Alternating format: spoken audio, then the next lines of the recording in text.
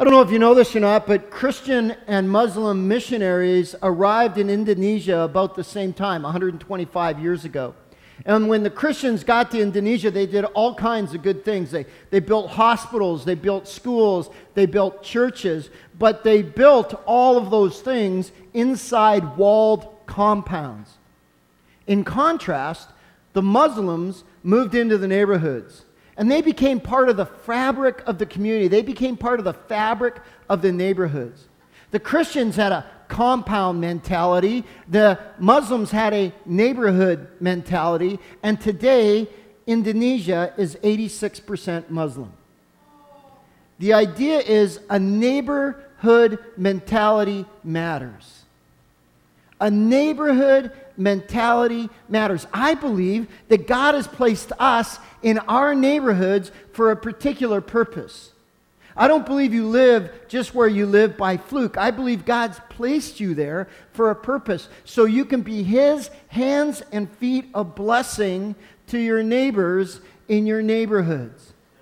And I believe that God wants to use you to bless others. You know, in Matthew 22, a guy came to Jesus. He said, "Jesus, what's it all about? Give me the big picture of what it's all about. Give me the summary." Jesus said, "Here's the big deal. I'm going to boil it all down to 2 commands." Jesus says, here's what you got to do. You got to love God, and then you got to love your neighbor as yourself. Love God, love your neighbor as yourself. And here's my question. What if we took the second greatest commandment, to love our neighbors as ourselves, literally? What if we started to love our actual neighbors in our actual neighborhoods? Imagine if the homes of God's people became beacons of compassion and hope in the neighborhoods. Imagine how neighborhoods in this city would be impacted. So here's my question tonight. It's real simple. Will you adopt your block? Will you adopt your block? We started our whole Adopt Your Block initiative 2 years ago. 2 years ago in the spring, I did a series called Baseballs and Barbecue. Last year, I spoke on the whole idea again in spring of adopting your block. I'm doing it again this spring because this is the time of year. Finally, we have some sunshine, and finally, people are coming outside. And so I want to challenge you tonight to adopt your block. Adopt your block is real simple. 3 easy steps. 3 easy steps to adopting your block. Number 1, step 1, observe. Step 2, connect. Step 3, bless. Observe, connect, bless. Here's step 1, observe.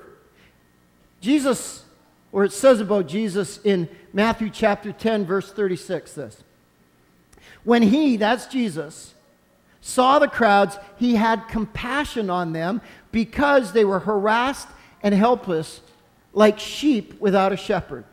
Notice that Jesus saw something that his followers didn't see. And that was that the people were harassed and helpless like sheep without a shepherd. The word harassed there, in the Greek in which the New Testament was written, means troubled, worried, confused. Jesus looked at the people and he saw that the people were troubled. They were anxious. They were confused. They were helpless like sheep without a shepherd. And while other people saw fishermen and farmers and peasants, Jesus saw people who had no hope, who were troubled, who were confused, who were weary, who were full of anxiety and fear. And not much has changed. Today, our city, you know this, is full of people who are troubled and confused and stressed out and tired and fearful and anxious. In fact, I'd suggest that your neighborhood is full of people who look good on the outside but are struggling on the inside. I have a friend in my neighborhood, and we go for coffee regularly, and I picked him up a couple of weeks ago, and we went out for coffee, and as we were driving through the neighborhood, he pointed out a couple of houses, and he said, "You know what's going on in that family? You know what's going on in that family?" And I had no idea. I walk past these houses all the time, and the houses look good. The gardens look manicured. I see the people, and the people, they look normal and happy, but inside, they're harassed and they're helpless.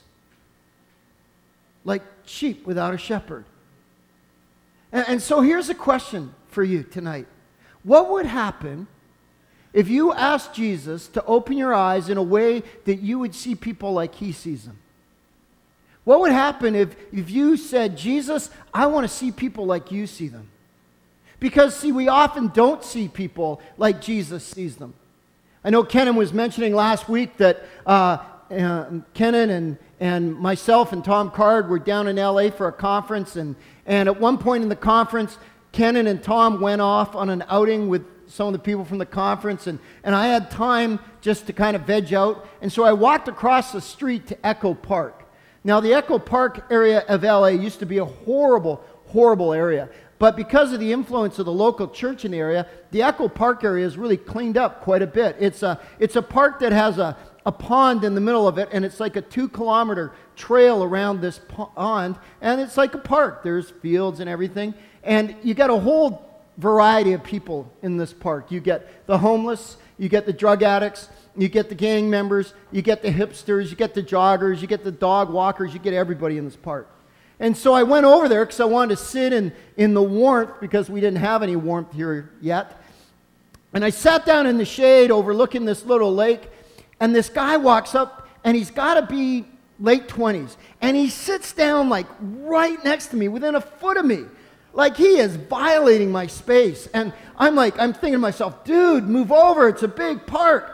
And I turn and look at this guy, and he's got all these gang tattoos everywhere. Very obvious he's in a gang. And I looked at him and I said, hi. And he didn't say anything. He just gave me this death stare. And I thought, this is where I meet Jesus. Right now in LA, I'm going to die in Echo Park. And I'm just looking at this guy and I'm thinking, okay, I'm just going to keep reading my book and wait for the gunshot. And then he gets up because he sees a guy coming along who's smoking. And he goes down to bum a cigarette off this guy. And as he walks down, the Spirit of God said to me this. He said, Steve, I love that guy. He's created in my image. And when he came back and sat beside me, I tried to start a conversation with him. Wasn't going to happen. He finally asked me the time. I told him, and he just walked away. But in that moment, I once again learned that how I look at people matters. I saw a gang guy who was going to kill me. Jesus looked down and said, I love that guy. He's made in my image. Now, he's still in a gang and he could probably still have killed me, but my attitude changed. The way I viewed him changed. And we need to ask Jesus to change the way we look at people. Can I give you one way that you can change the way you look at people in your neighborhood? Do a prayer walk in your neighborhood. And you're going, what's a prayer walk? Prayer walk's real simple. You walk around your neighborhood, and as you walk, you pray. Now, you don't pray out loud, and you definitely don't mumble as you walk, because people think you're really weird, all right? All you got to do is this. Grab your dog. Don't grab your cat, because you look like an idiot walking your cat. You grab your dog, and you take your dog, and you walk your dog around your neighborhood. And as you walk around the neighborhood, you just simply pray. You pray for the neighborhood. And here's what you do. As you walk around the neighborhood, you pray to see. In other words, you pray, God, open my eyes and let me really see my neighbors and let me really see the needs in my neighborhood. And then I know God's going to be faithful, that as you pray to see, He's going to open your eyes. And He's going to show you the people as He sees them. He's going to show you the needs in your neighborhood. And so, first of all, you pray to see, and then you pray for what you see. So as God opens your eyes to the people in your neighborhood, and as you begin to see them as God sees them, you pray that way. As you see the needs in your neighborhood, you pray for the needs in your neighborhood. Let me also encourage you that as you walk around your neighborhood, that you would pray that God would give you His heart for your neighborhood. And also that God would show you what He's up to in your neighborhood. Because I guarantee you this, God is up to something in your neighborhood. You just need to ask Him to show you what He's up to. So step one of Adopt Your Block is observe. Begin to see people and their needs the way Jesus sees them. Here's step two. Step two is connect. Have you noticed that we live in a culture where people have become experts at disconnecting from one another. I mean, it's never been easier to be among people physically and yet be disconnected from them relationally, right? That's what that picture shows. I was recently at lunch with 7 other people at a round table. 4 of them were connected to their phones more than they were connected to the people at that table. Every time their phone would make a beep, a vibrate, a gurgle, whatever, every time it would do something, they had to look. I'm talking to a person and their phone goes down, they break eye contact and they start looking down here at their phone. In other words, you're not important, but my gadget is. It's never been easier to be disconnected from people, even when you're physically with them. But here's a news flash. Jesus doesn't want us to live like that. He doesn't want us to be disconnected from the people around us. Rather, he wants us to be connected to the people around us. In the book of John, in verse 14 of chapter 1, in the Message paraphrase, it's a great statement. It says this: the Word, that's Jesus, the Word became flesh and blood and moved into the neighborhood. We believe that God came to earth in Jesus. And he moved into the neighborhood. As you read the Gospels, you see Jesus connecting with people where they were, in their villages, in the city square, in the temple, in their neighborhoods. Jesus engaged with people. He moved into their lives. He got involved in their lives. He went to their parties. He ate in their homes. He engaged people. He connected with them. And Jesus wants us to follow his example. As the Father sent the Son, so the Son sends us. And Jesus wants you to go hang out with the people who don't know him. He wants you to go hang out with people. Jesus wants you to invite people that don't go to church into your homes. He wants you to go to their parties. He wants you to eat in their homes. That's what Adopt Your Block is all about. It's about connecting with people in our neighborhoods. Let me ask you, how well do you connect with the people in your neighborhood? Do you know your neighbors' names? When was the last time you had a beyond high conversation with your neighbor? When was the last time you had some neighbors over for dinner? Let me give you a few practical ways you can connect with your neighbors. One of the best ways to connect with anyone is to know their name, right? It really helps if you know someone's name if you want to connect with them. So in your bulletin on the sermon page is this little diagram that we gave out 2 years ago when we did baseball and barbecues. And here's the big idea of this diagram. That center spot there, the house, is your home, your apartment, your condo, your tent, your trailer, wherever you live. That's you right there. And what the 8 spots are your 8 closest neighbors. So the 8 houses closest to you, the 8 condos on your condo floor, the 8 townhouses in your complex, whatever. It represents the 8 closest neighborhood units next to you. Now here's a question. Can you fill out the names of the people that live in those 8 homes? If you can't, here's your challenge this summer. This summer, as people start to get outside, find out the names of your neighbors, your 8 closest neighbors. That will go a long way to connecting with people, is getting to know their names. Secondly, and I said this 2 years ago, I said it last spring, I'm going to say it again, throw a party. People love parties. If you want to bless your neighborhood, throw a party. I think Christ followers should throw some of the best parties around. A party, think of all the benefits to a party. A party gives you the opportunity to get to know people and for them to get to know you and get to know each other. A party gives you an opportunity to increase the sense of community in your neighborhood. A party gives you the opportunity to hear about the needs of people. I'm always amazed in our neighborhood that when we get together, I hear about needs in my neighbors' lives I never knew existed. Getting people together and talking brings out needs. Sometimes you can meet those needs. Sometimes you can pray about those needs. A party gives you an opportunity to have fun. And looking at some of your faces, some of you need a little fun in your life, all right? A party creates an environment where relationships can develop. And a party gets people speaking differently about Jesus and his church. If you're a churchgoer and your neighbors know you're a churchgoer, they might not know what to do with you, right? They might think you're a little weird because you go to church, and some of you are. But anyway, here's the deal, though. When you have a party and you get your neighbors to come over and they get to meet you, they get to find out you're not so weird. And then they go away and they think, hey, that person is different than I thought. Maybe their Jesus is different than I thought. And here's the thing. Jesus calls us to be salt and light. And one of the things salt does is it adds zest. It adds flavor. So how about we add some flavor to our neighborhoods by throwing some great parties? Every Canada Day, Sylvia, my wife, and myself, and our neighbors Phil and Kathy, the four of us put on a neighborhood barbecue for our neighborhood. And we supply the meat, and other people bring stuff, and everybody gets together. We close down our cul-de-sac, and we have an amazing party. And it all starts around 2 to 3, and I think we'll be done at 7. Last year, I think we closed it out at 1 a.m. in the morning. Thought we should really go inside. But it's such a great time. We had like 50 people drop by last year.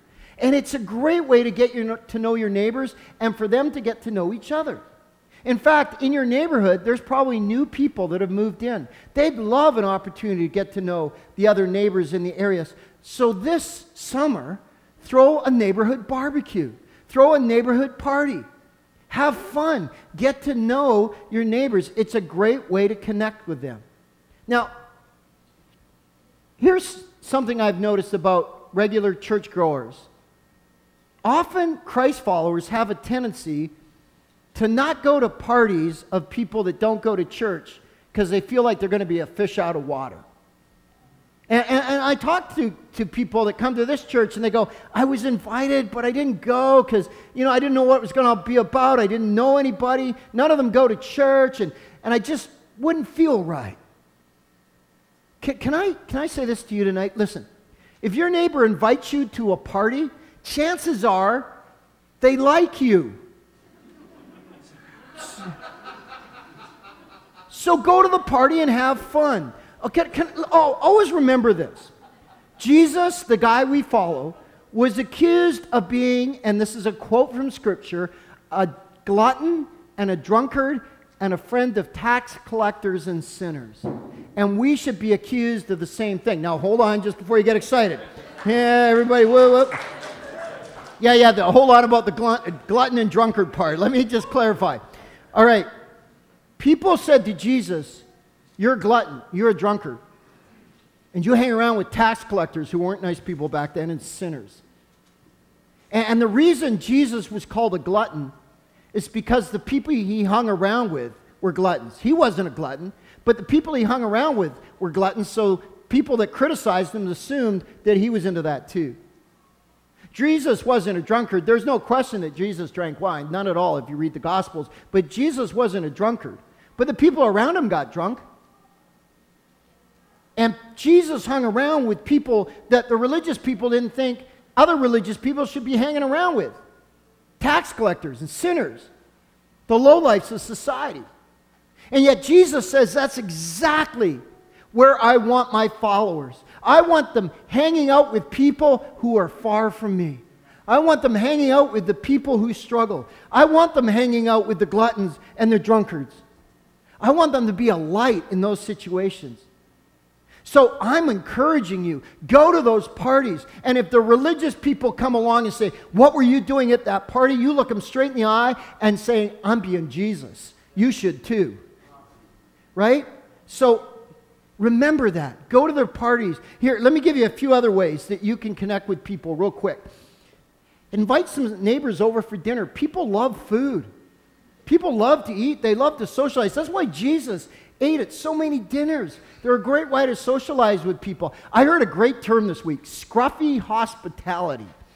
And the idea is your house doesn't have to look perfect, and your yard doesn't have to look perfect to have people over. The people you invite over, their house is a mess too. It only looks nice because they're afraid when you go over to their house, they have to make it look nice. So if they come into your house and it's a mess, then they'll invite you over to their house because they'll feel comfortable for you to come into their mess or to see their weeds in their backyard. Weeds of the proper kind, by the way, just stressing that. Here's a few other things. Host a neighborhood garage sale. Play road hockey on your road or some other sport with the kids in the neighborhood. Set up a lemonade stand if you got young kids. Great family activity, great way to connect with your neighbors. If you have a need, ask your neighbor to help you with that need. My neighbors know, do not let Steve use power tools. Bad idea, is not going to have a happy ending. So they help me out, and I'm thankful for that. Walk your dog around the neighborhood, and as you walk your dog around the neighborhood, again, don't do the cat, no one will ever talk to you, but walk your dog around the neighborhood and say hi. As you say hi to your neighbors, you're engaging them. You know, there are tons of ways that we can connect with the neighbors in our neighborhood, and I encourage you to sit down with your roommate or your spouse or your family and say, how this summer can we connect with the neighbors in our neighborhood? Now, I really want to say this is really important. It is really important. As you connect with your neighbors, please remember, Christ followers, please remember our neighbors are not religious targets or projects, right? Really important to remember. We love people not to make them Christ followers. We love people because we are Christ followers. You see, we love people because Jesus called us to love people whether they ever follow him or not. So step 2 is connect. Here's step 3, bless. Observe, connect, and then bless. Jesus came to earth to bless and to serve others. Mark 10:45 says this, even the Son of Man didn't come to be served, but to serve and to give his life as a ransom for many. Like Jesus, we need to serve others because we are blessed to be a blessing. Right, one of you got it right. I got to preach on it more. We are blessed to be a blessing, and one of the primary places we should be a blessing is in our neighborhood. So how can you serve and bless those in your neighborhood? Let me give you a few questions to get you thinking of creative ways that you can bless and serve your neighbors. The gospel means good news. So here's the first question. How can your life be good news to your neighbors? How can your life be good news to your neighbors? I believe, as I said earlier, God has put you in your neighborhood for a reason. So how can you use your gifts, your abilities, and your talents to bless those in your neighborhood? How can you use your unique gifts, talents, and abilities to bless those in your neighborhood? Here's not a question, but a statement. Beware of the nudges of God's Holy Spirit. Sometimes you'll be walking around your neighborhood, and the Spirit will nudge you to talk to someone. Or the Spirit will nudge you with a need that he wants you to meet. Be obedient, and as you're obedient to that, you'll see God work in some amazing ways in your neighborhood. Now, how many people here are introverted? I just realized I was getting the introverts to put up their hands, right? I should have said the X. How many people are extroverted? Me! Introverts are like, yes, I am, right? But if you're an introvert and all this talk of connecting and serving and blessing your neighbors is freaking you out right now, you're like, that is so out of my comfort zone. But can I remind you of something Mother Teresa said? She said this, not all of us can do great things, but we can do small things with great love. And so what small things can you do that would bless someone in your neighborhood? There's a story about a mustard seed in the Bible. And it only takes a small expression of love, of grace, of blessing for God's kingdom to begin to break through into your neighborhood. I want you to think about your neighborhood for a minute. If I was to ask you, why do you live in your neighborhood? Most people would say this, I live in my neighborhood because it's a nice place for me and my family to live. You notice the focus there? I live in my neighborhood because it's a nice place for me and my family to live. The focus is on me and my. Can I suggest a change of focus? What if we as Christ followers shifted our thinking and to say, Jesus has placed me in my neighborhood for the sake of others. Jesus has placed me in my neighborhood for the sake of others. how would that change the way you lived in your neighborhood? I don't know if you fly much. I fly enough. Not as much as some in the room, that's for sure. But I fly. I do fly occasionally. And I'm a very antisocial person on a plane, all right? Like, I don't want to talk to anyone on a plane. I just don't. Don't judge me now. That's the way I am. It's my place to just get into a little bubble. And I have this routine. I get on the plane, I get to my aisle seat, I sit down, unzip my backpack, I take out my headphones, put them on my head, plug my headphones into my iPhone, turn on my jazz music, get my Kindle and start reading. In other words, no, I don't want to talk to you, right? That's the way I am on a plane, and I will just sit there and read book after book. So, I'm flying from Winnipeg, after seeing my son in February, to Victoria. And I get to the seat, and I sit down on my aisle seat, and before I can open my backpack, this young lady is sitting right next to me. She was in her late 20s, nicely dressed. She says, "Hi." I said, "Hi." And I'm thinking, okay, we've said hi, now get your headphones out. And she goes, "How are you doing?" I'm like, no, she wants to talk. So we start talking, and we talked for 2.5 hours. 2.5 hours.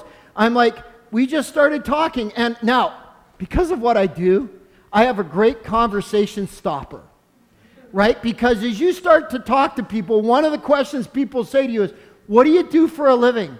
And I always say, "I'm a pastor." That's it, baby. They're pulling out the airline magazine. They're had it with me. So we get up in the air, and we're talking, and she says, "And what do you do for a living?" I think, oh, this is the moment. I said, "I'm a pastor." She looked at me and said, "I've been wanting to talk to a pastor." I'm like, "Are you kidding me?" I'm like, "Jesus, really?" But at that moment, I realized this was like something I'd call a divine appointment. Like God put her next to me because he wanted me to talk to her. And we talked for the whole flight, and she started telling me about how her marriage was breaking up, and we had this amazing conversation for 2.5 hours, and it was great to be able to connect with her like that. But I tell you all that to tell you this. We were talking, and I started telling her why I was in Winnipeg, because my son was going to the University of Winnipeg, and she said to me, "Where does your son live?" And I said, "Furby Street." She went, "Furby Street," and her eyes got as big as saucers. Because Furby Street is the worst street in Winnipeg. It is the most crime-ridden street in the most crime-ridden area of Winnipeg. In fact, the first night I was staying at my son's place, 5 doors down, someone got shot on the street. Last summer, someone got stabbed on his doorstep. This apartment block is just down the road from where he lives. It's one of the worst drug houses in Winnipeg. And you're going, why does your son live there? You know why? Because him and some other Christ followers decided they were going to move into that area of Winnipeg and adopt that area of Winnipeg and allow God to use them to make a difference in that area of Winnipeg. And so my son is intentionally living on Furby Street to be used by Jesus to bless the people that live in that area. And there's some others that are doing the same thing in surrounding streets, and they have a little house church, and they get together on Sunday, and they celebrate what God is doing, and then they go out into the streets Monday to Saturday, and they live for Jesus in a very crime-ridden area. And I thought, if my son can do that on Furby Street, I can do that in my cul-de-sac out in Colwood. And you can do it in your street. And so my question as I close out tonight is, will you adopt your block?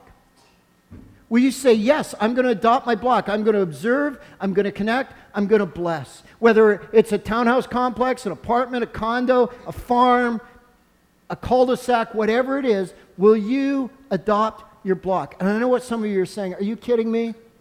Are you kidding me? You have no idea how busy I am. You're asking me to do one more thing. I know how busy people can be. As you know, we've been short-staffed at the church, and I almost feel guilty. I haven't been able to spend enough time in my neighborhood because I really enjoy being in my neighborhood. But let me say this. I'm not calling you to another program. The last thing we need is another program. I'm calling you to a lifestyle. A lifestyle where you go live 6-8, meaning you go walk humbly, love mercy, and act justly in your neighborhood. That's a lifestyle. And if we have to pull back on some programs here at the church to free you up so you have more time to go adopt your block, I'm good with that. Because I think one of the primary places God wants to use us is in our neighborhoods.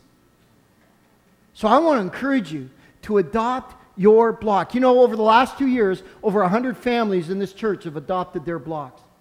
And I want you tonight to join with us. And here's what I want you to do. I want you to do a couple of things. And the seat in front of you is an Adopt a Block card where you can sign up. And I want to encourage you to take that card, fill it out, and then leave it at the connecting desk, that little desk under the TV in the foyer. Just leave it there, and we're going to sign you up. And the reason we want you to sign up is for a reason of resourcing you. We want to send you a monthly newsletter that'll tell you stories about how people are adopting their blocks, give you ideas so you can use some ideas creatively to adopt your block, because every block's different.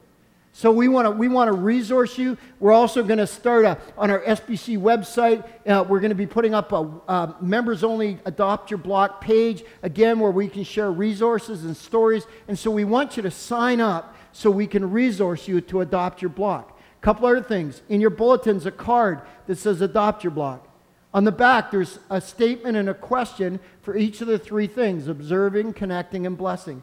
Finally, I want to encourage you to go to the back of the auditorium by the map there and pick up as many Adopt a Block stickers as you want. And I want you to encourage you to put this. The great places to put this is on the inside of your front door, so every time you leave your door, you see Adopt Your Block. The other place is like on the mirror, so when you're getting yourself beautiful in the morning, you're reminded that you need to adopt your block. So will you do it? Will you join us? Will you adopt your block? And together, let's see what God is going to do.